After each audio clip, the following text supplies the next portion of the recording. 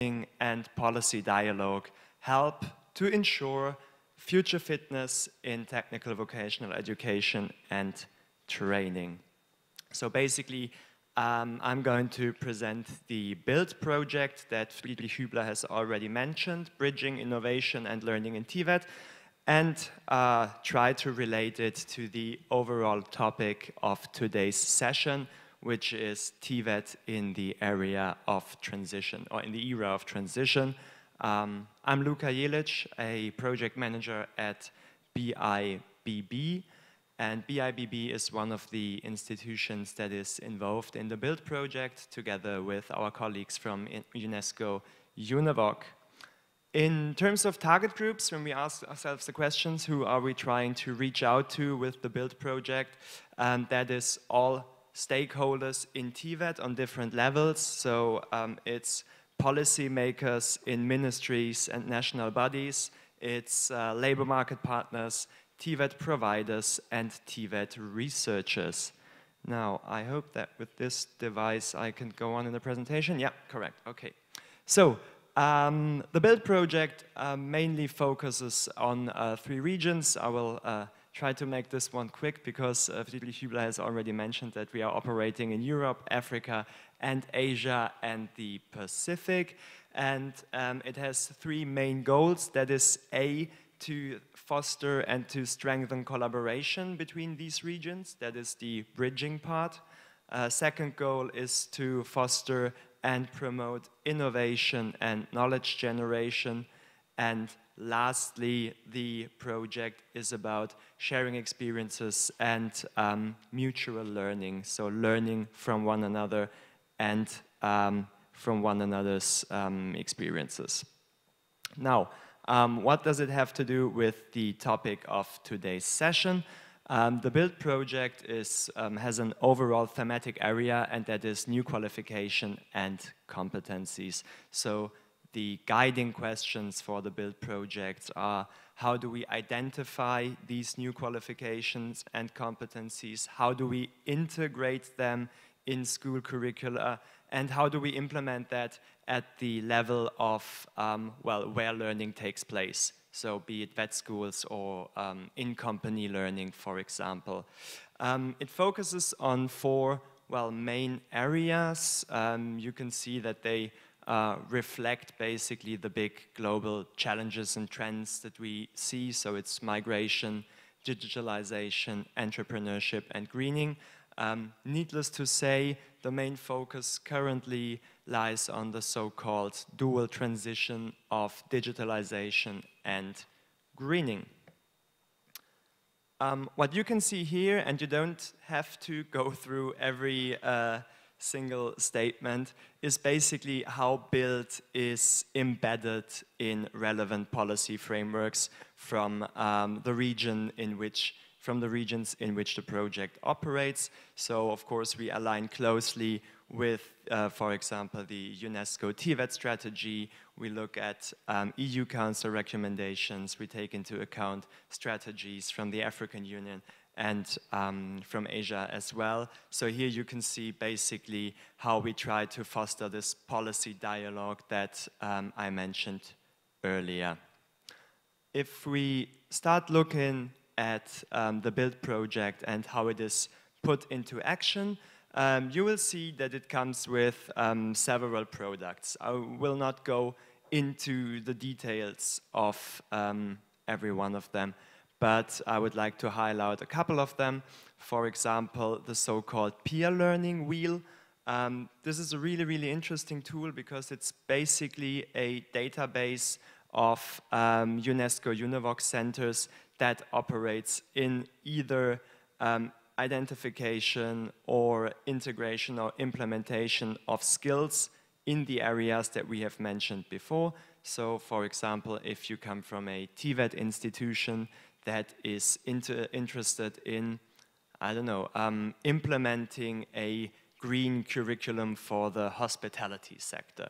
So what you could do then is go to the peer learning wheel, filter for this area, and find institutions that have already worked in that area, get in touch with them, and start exchanging.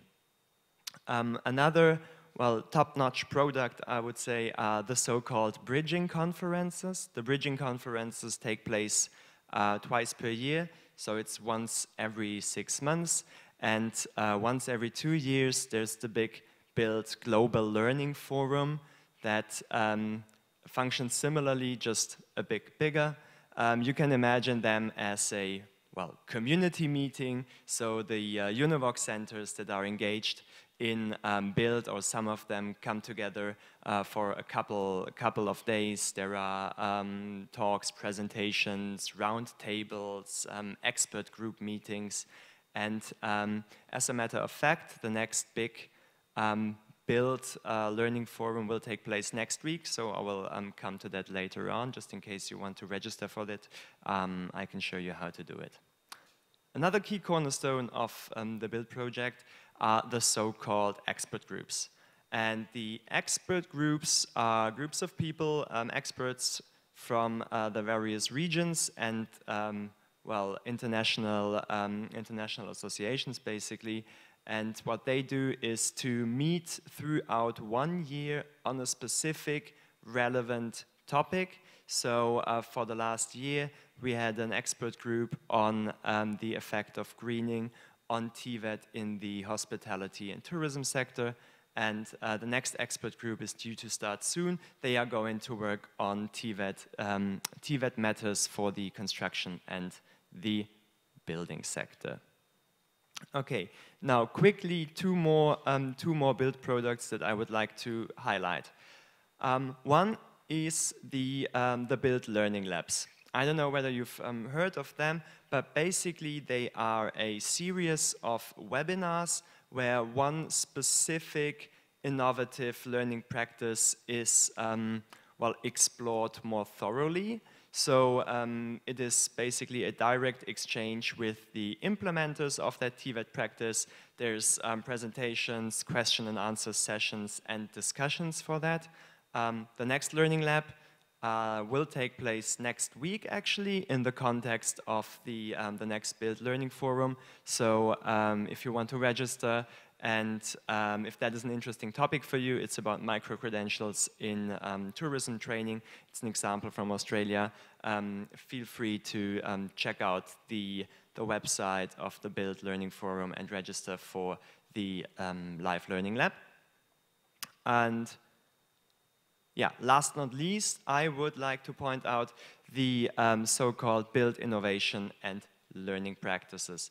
Basically, it is a database of case studies of innovative learning practices from different countries, different UNEVOC centers. They are presented in a way that they focus on transferability and learning. So it's about what were the key lessons learned for the implementers, and you can ask yourself the question, okay, how could I transfer the outcome and the learning to my own context? So they are actually dedicated to transferability and to learning. You will see that there is always one fraction of the documents that is dedicated to that. Sometimes it's just like PDF case studies, and sometimes it's also videos and accompanying material. Now, last not least, quickly, if you are interested in what is going on in TVET around the globe, you might also want to check out the BILT Atlas of Emerging Trends in TVET. Basically, it consists of articles, short case studies. You can filter for the different regions and thematic areas, and you can get like the latest updates of emerging trends in these respective regions. You can consider it a living resource, so it's basically constantly updated. There's always new things and new content coming up, so our BILT colleagues are putting a lot of effort and some great work into that as well. And now to make it a wrap, I have not one, but lastly 2 calls of action for you as members of different UNEVOC centers. A is If you have not registered for the BILT Learning Forum next week, as I said, it's a 3 days on-site conference in Bonn.